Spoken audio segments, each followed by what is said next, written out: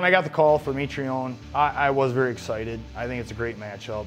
We're two of the more exciting fighters. I'm not terribly orthodox, and I'm not very traditional, so I feel that I get benefits out of that. I feel like I have speed and agility. I feel like I have power. I have a 92% finishing ratio. Most of that's come by knockout. He's won his last fights by TKO knockout. Ben Rothwell has done it!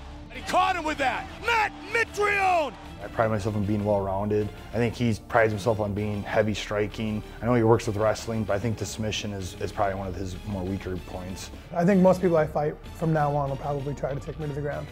And that's great. If that happens, cool, man. Let's go there. I honestly don't believe this fight's gonna go 3 rounds. I firmly believe one of the best strikers in the world, and that makes for a quick fight. My plan against Ben Rothwell is I'm going to punch him in his face. And then it's all over!